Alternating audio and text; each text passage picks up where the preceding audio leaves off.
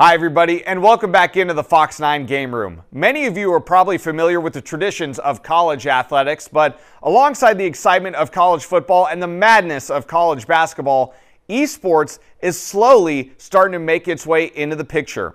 In the old days, you probably heard your parents say, hey, shut off the video games and get to studying. Well, these days, young men and women are not only proving that you can do both, but if you're good enough on the controller, some colleges are even saying, you can come play for us. A lot of these students have found their community in the esports program. I mean, the arena is full from the time I get there until when I leave.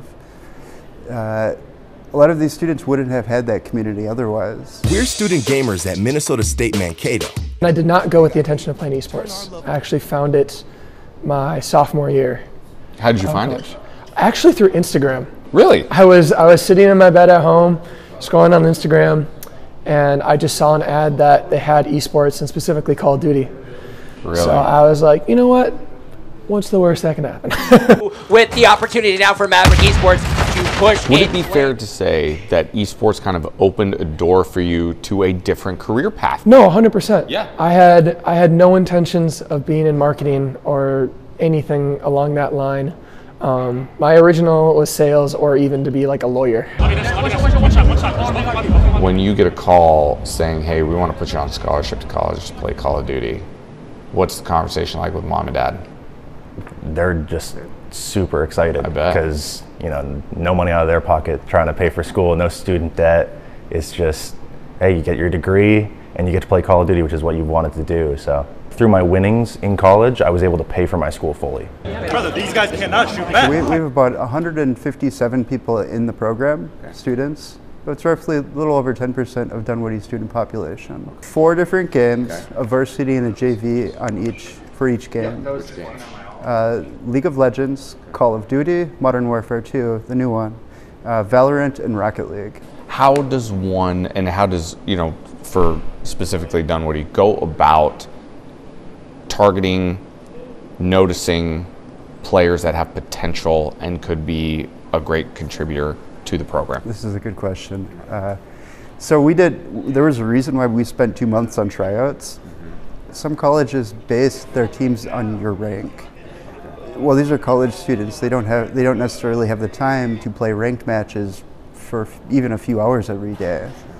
So every game we went through it and we did randomly placed scrimmages, and then we had a grading rubric that we graded them on. That's how we based our team selection. In our first year, we earned a national championship and created a fun and friendly community for both competitive and casual gamers.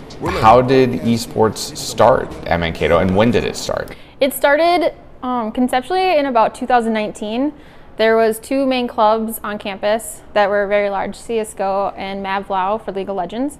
And the school consulted with them and myself on how to get a varsity program starting, because it was very new for everyone and they just weren't sure how. And so they want to consult with the students and myself on how to create a program. What would you say to some of these young gamers to perhaps get in their mind that, hey, I might have an opportunity to play in college if I do this?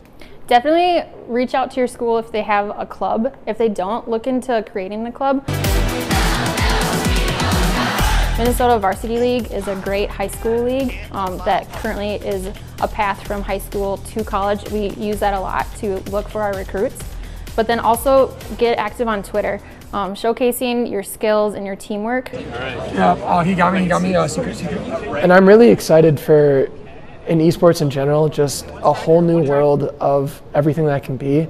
I think it's a great opportunity for any student, whether they want to play competitively or even go through and just want to work in esports.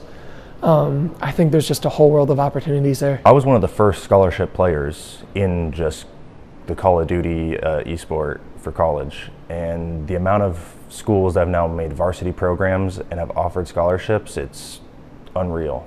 There's probably like 30 schools now that offer scholarship. I hope it just keeps getting bigger and bigger. We're kind of collegiate at the preteen stage where we're kind of out of the awkwardness, but not quite there yet. We're still figuring out rules, regulations.